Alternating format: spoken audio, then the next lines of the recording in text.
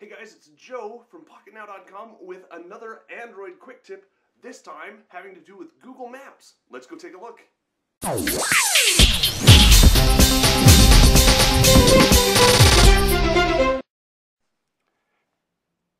Okay, so this is the Samsung Epic 4G, and I'm showing you Google Maps version 5, and I don't know how long this feature has been inside Google Maps, so if you know, please let us know in the comments below. But let's just get a quick overview. So you can kind of pan around here, you can see where I am, you can see, here's the freeway, the other side, the foothills, the mountains and whatnot over there. So it's great.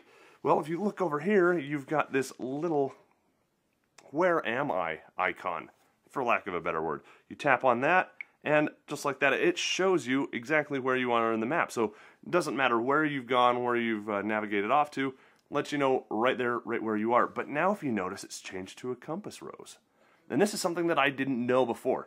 So the compass rose now shows you, this is just, you're kind of fixed right here. North is up, just like on any map.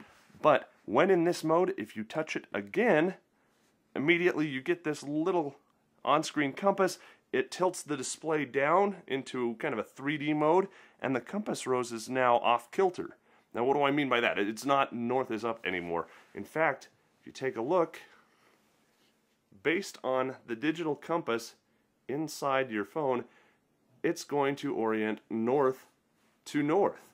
Now, is that helpful? Well, in this view, probably not that much, but if I'm walking or if I'm driving, it's really nice if the way that I'm heading is the way that I'm heading, and north really doesn't matter, because I'm just interested in my next turn, right, left, turn around, whatever it may be. Now, to go back, very simply, just touch it again. To get the old behavior, just scroll it off to the side, and it's back to the return to home, just really fast. So, really kind of cool, something you may not have known before. So, with today's Android Quick Tip, I'm Joe for Pocketnow.com.